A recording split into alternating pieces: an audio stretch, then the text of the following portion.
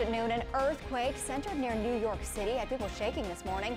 It was just about 45 miles from the city near Lebanon, New Jersey.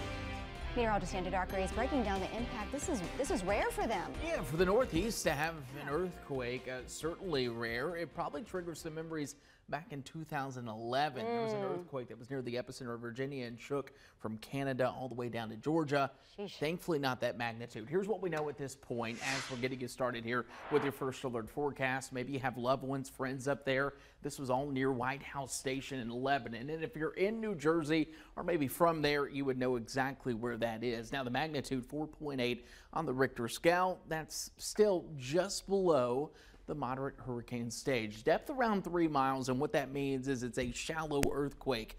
The less depth, typically the more damage. And the good news is when we're looking at the location of the map, we're not seeing any damage in that epicenter, not even there in New York City, but some shaking and rumbling, of course, the big story. We have been told Amtrak is once again kind of inspecting all their tracks and kind of reducing the speed.